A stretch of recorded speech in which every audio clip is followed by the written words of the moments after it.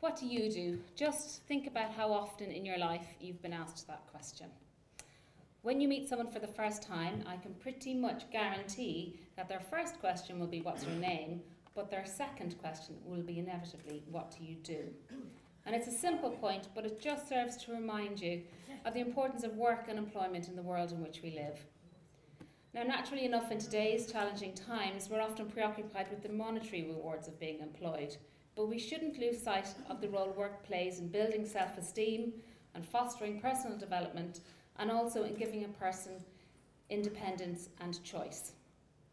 People with disabilities face considerable barriers in accessing the labour market, but often it's not the disability that prevents employment, but it's the lack of awareness and lack of knowledge and the environment that does not take into account their needs.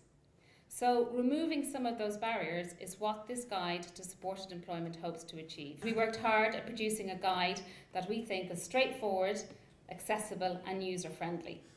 So what's in the guide? Well, it's quite simply everything you need to know about employing somebody with a disability. Want to find out how to write a job description for somebody with a disability? That's there. Want to find out more about what reasonable accommodations are? Well, that's there too. Day-to-day management, performance appraisal, information about job coaches, grants, everything you need is there. So when we got involved with the Job Shadow initiative, it made sense for us to launch the guide in tandem with Job Shadow Week. And if the guide does its job, and we hope it will do, and persuades one employer who hadn't previously considered to employ somebody with disability, then we think it'll have been a success. Thank you.